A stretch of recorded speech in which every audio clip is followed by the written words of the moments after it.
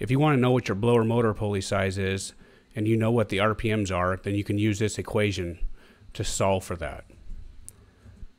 So RPMa just ends up being your motor RPM.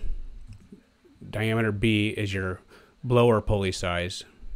RPMb is what your RPM needs to be, and then diameter A is what you're trying to solve for, which is what is your blower motor pulley size need to be. So here's our variables. If we plug that into the equation will look like this when it's set up under step 1.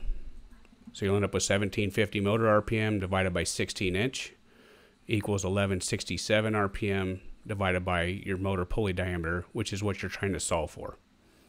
So step 2, this is a ratio problem, so you need to cross multiply and then you'll end up dividing, because you want to get motor pulley diameter by itself. So you'll end up with 1750 motor RPM times motor pulley diameter equals 1167 RPM times 16 inch blower pulley diameter.